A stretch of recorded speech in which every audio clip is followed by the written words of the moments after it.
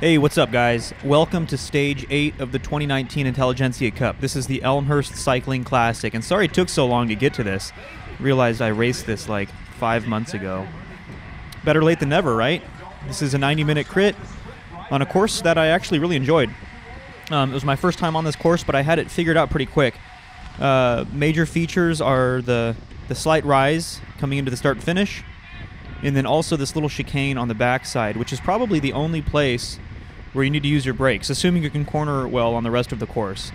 And I'll talk about that a little bit more later on in the video. But the slight rise is also important because it was probably the best place to move up on the course. Well, more specifically, probably the best place to move up on the course was just after the slight rise to the start-finish line. Coming into corner one, as people started to get ready for the corner, there was usually good opportunity to pass a whole bunch of guys, and we'll talk about that too. I did a lot right in this race, but I didn't take advantage of some good opportunities to improve my position in the last couple laps. I also just wasn't having a spectacular day. This was, like I said, stage 8. I was pretty tired. Some days you have it, some days you don't. I wasn't really feeling great on this particular day.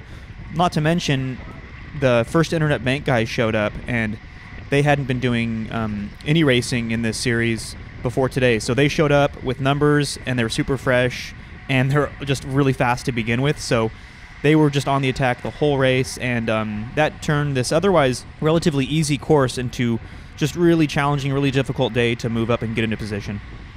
So I think that's enough intro.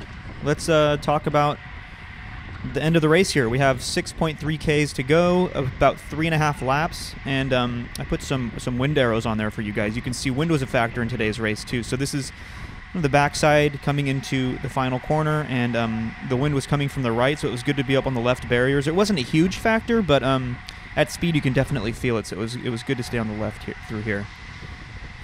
And this is where people start setting up for the last corner. You can see people stopped pedaling there for a while, and I did get passed on the inside there. You know, so it's so it's good to carry your speed through that corner, because then you're hit with this hill. This is the hill I was talking about. Doing 800 watts here, and I'm not moving up, so pretty serious effort each lap, and following a good wheel here, first internet bank. Do end up passing some guys, and now this is what I'm talking about, is see how it starts to slow down. So if you just keep on the power, let's see if I do it this lap. Yeah, I do it this lap. So actually I didn't even keep on the power, I just didn't use my brakes. I just passed like 8 guys. I didn't even have to use any watts. I just didn't touch my brakes. And you can do that in a lot of these corners. In these crits, you have to be careful that you have a position to fill, because if you just kind of force your way into that corner, you're going to screw other people over, potentially cause a crash, and you're going to screw yourself over because you're going to have to squeeze a whole bunch of brakes just to navigate the corner. Anyway, you come down this hill. Man, this is what I love about this Midwest racing. Look at everyone just comes out to watch these races, tons of fans, and now you're hit with this chicane, and that was like a 2% downhill. Coming into this chicane, did a pretty good job there. It's probably the only place, like I said, you need to use brakes, and you don't really have to use that much brakes, to be honest. If it's really fast and single file like it is right now, you could pretty much get through there without touching brakes at all. But you can see when it's all single file like this, I did over 1,000 watts out of that corner, even though I went through it and carried all my speed. See, when it's single file like this, and when you're approaching a corner, it's actually a good idea to let a little bit of a gap open up. That way you don't have to touch your brakes when you come into the corner. Now, it's kind of a game, because if you let too big of a gap open up, people are just going to come around you and fill it. But you let a little bit of a gap open up. Let's see if I do it here. Not really. I didn't really need to, though. But if you let a little gap open up, and then you just don't touch your brakes, and you carry your speed through the corner, pedal if you can, then you can save a whole bunch of energy. But it's just fast right now. I can tell because it's single file, and people are leaving the left side open here, which is where I'm going to make the pass, because that guy was dying, letting a gap open. You can just tell it's going hard right now. There's 2.5 laps, less than 2.5 laps to go, and people are trying to get in a position, myself included. So I've kind of left it a little bit too late. This is mistake number 1. I've left a little bit too late, but I'm still in decent position here. I'm probably, see if we can get a peek at it, maybe 15th wheel or something like that, 20th wheel, somewhere in there.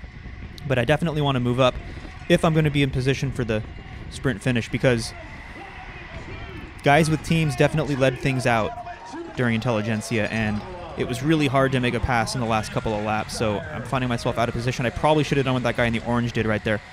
kind of broke my own rule, and I didn't move up. And there I'm getting cut off on the inside. That guy's doing probably what I should have done, is taking a better line through that corner. I kind of paid for it there. Easy to say sitting here, but that's what it takes at this level to win a race. You can't let opportunities to move up 3 or 4 wheels go by like that, because, like, you know what they say, if you're not moving up, you're moving back. Other people are moving up around you. This is where everyone just starts to soft pedal, but there's really nowhere to go because you're coming into the chicane. Just try to carry your speed through it without jamming brakes too hard. And yeah, I definitely need to move up. I do remember just not having that mentality in this race of, like, I gotta get it, like that sprinter mentality of just fighting for position at every chance you get. And there's really no room for mistakes, especially when you have guys in the field that are just national level athletes, and I cannot make small mistakes, and I can't rely on my fitness is basically what I'm trying to say, because all these guys are way more fit and gifted than I am. So that's my mentality, at least, and I'm taking that with me to each race, because I rely on my strategy and my positioning to perform well in races. And yeah, so I could have done a little bit better through there. I mean, you're going to spike watts out of these corners with the last couple laps to go. There's just no way around it.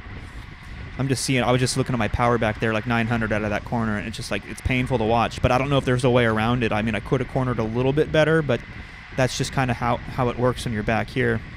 If you're top 5, you might be a little bit better off, but then you're in the shuffle and you have to, you know, potentially respond to attacks. See people passing on the right, that's costing a lot of energy through here because, again, this is the wind. And let's see, I'm pushed a little bit wide through here. That's what it costs to be on the left side, on the downwind side. But I did carry my speed through there, and now I'm up like 900 watts, making a couple of passes here, but I'm basically desperate there. Oh, I like how there's all these fans out, first of all, and they also put that speed limit sign up, which is funny because it was like, watch your speed, you're breaking the speed limit.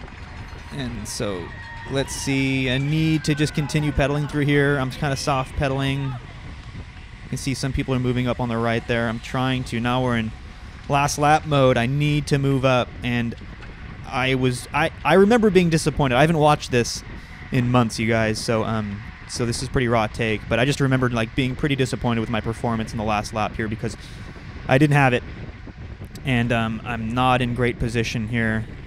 I need to be pedaling right now harder. 450. Now I'm soft pedaling. I probably should have moved up on the right there and made up and passed 2 more guys. And then, okay, so this is mistake number 1. I tried to dive the inside, but First Internet Bank was like, no thanks, and just shut the door on me.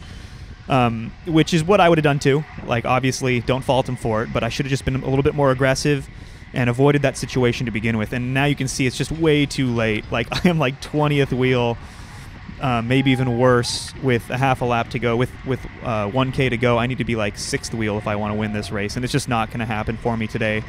And I know that, but here I'm just going to still put my head down, empty the tank. Why not? I flew out to Chicago. I still want to see if I can get a top 20, but not very thrilled with my performance in this race. And you can see it's going to get all backed up in this corner. Doesn't seem like there's a lot of good control on the front right now. A little glimmer of hope there, but then it gets all strung out here. Gaps are opening up. Guys are getting tired. I'm yelling at this guy, get out of my way. I want to pass on the left on the downwind side, but you can see the gap opening up, and now people are just full lead-out mode on the front, and too little too late. Obviously, if I'm 420 meters with this sort of gap, it's just not going to happen for me today. But let's see here. How do I take the last corner? I do remember I still sprinted, but, you know, I got some Omnium points for today's result. I think I ended up 18th. So yeah, I mean, not thrilled, but 173 beats per minute. I mean, that's like my FTP heart rate. That's my my threshold heart rate. But that's about as high as she goes today. Eight hard days of racing. That's what you get. Anyway, that's it, guys. I have 2 more stages of the Intelligentsia Cup to talk about. Lake Bluff is stage 9, and that's coming up next. A lot of good tips on how to corner. I'm looking forward to talking about that video. And then, of course, stage 10, a lot of fireworks on that stage, so I'm really looking forward to getting to that too. Thanks for hanging in there, guys, and I'll catch you at the next one. But now they open the sprint. Make some noise, Elmhurst. This is it. They come alive. It looks like